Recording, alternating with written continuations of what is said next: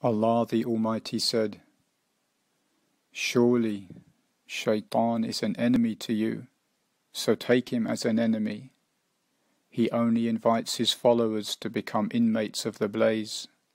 Surah Al-Fatih, verse 6. Satan is the first enemy of the children of Adam. He sits for them on every path, and takes every path to lead them astray. He has no objective other than to destroy and corrupt them.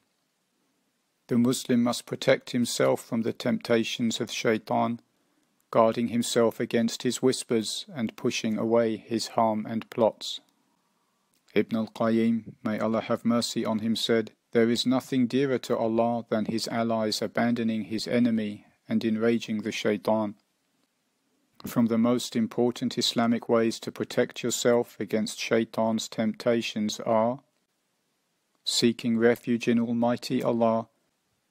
Allah the Almighty says, "And say, My Lord, I seek refuge in you from the temptations of the devils, and I seek refuge in you, my Lord, that they even come near me."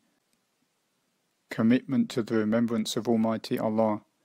As Shaytan flees at the mentioning of Almighty Allah, he diminishes and vanishes.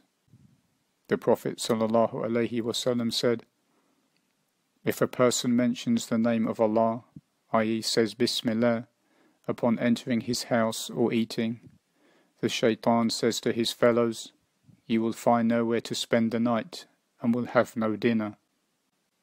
Reciting a lot of Quran, especially Surah Al-Baqarah, Surah Al-Ikhlas, Surahs Al-Falaq and An-Nas, and Ayatul Kursi.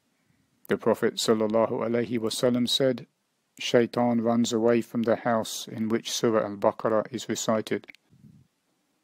Knowing the steps and entrances of Shaytan, avoiding them and staying away from them, for every immorality and every evil is from his steps and his work. Allah the Almighty said, "O believers, do not follow the footsteps of Shaytan. Whoever follows Shaytan's footsteps, then let them know that he surely bids all to immorality and wickedness." Rushing to regret your sins and repenting to Allah, and hurrying to return to Allah the Almighty. Allah the Almighty said, "Indeed, when Shaytan whispers to those mindful of Allah, they remember their Lord, then they start to see things clearly. But the devils persistently plunge their human associates deeper into wickedness, sparing no effort."